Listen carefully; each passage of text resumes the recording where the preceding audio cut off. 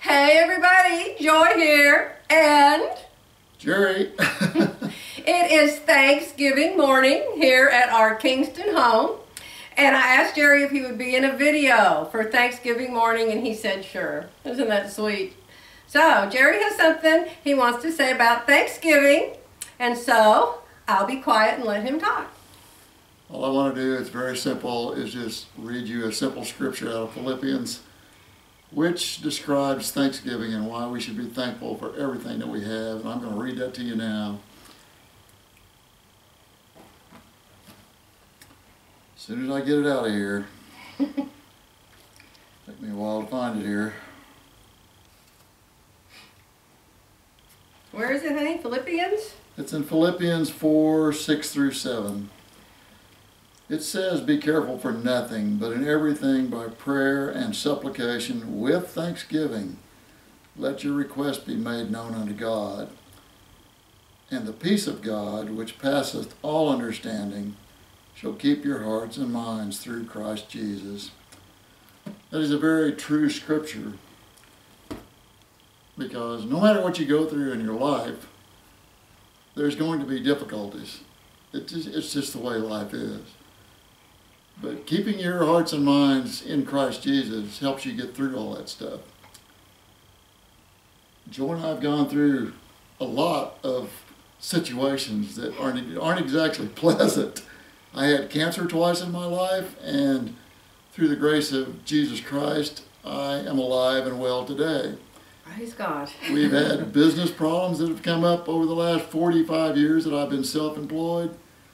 And I won't go into all those details, but everybody has afflictions in their life. But just being thankful to God for what He's given you will get you through that whole mess, regardless of what it is. And we are living proof of that. We really are. So today, we just wish you all a very happy Thanksgiving and a Merry Christmas to come. And we'd like to say what we're thankful for this morning. I, of course, as you know, adore this man. I talk about him all the time. He never watches my videos, so he has no clue.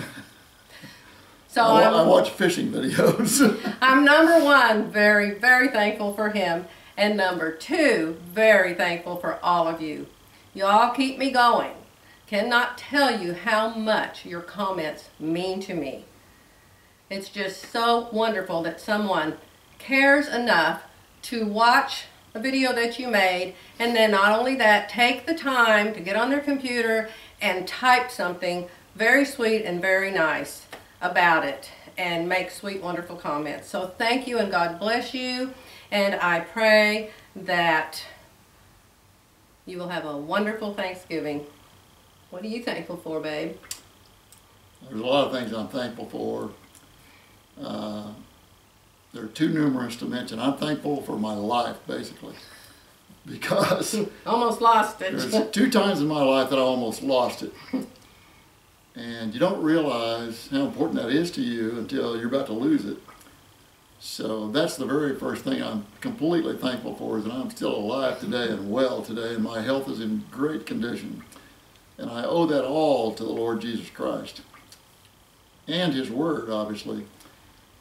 But other than that, I'm just thankful for everything that I have, everything that I am, everything that we are as a couple, everything in my life I'm thankful for.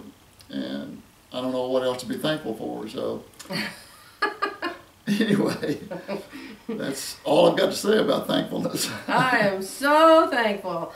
A lot of you that are my new subscribers, you didn't know me back when Jerry had cancer and he was going to die.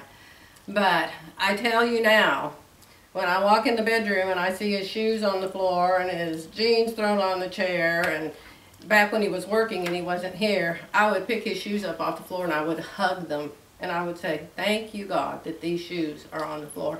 It means my husband is still alive.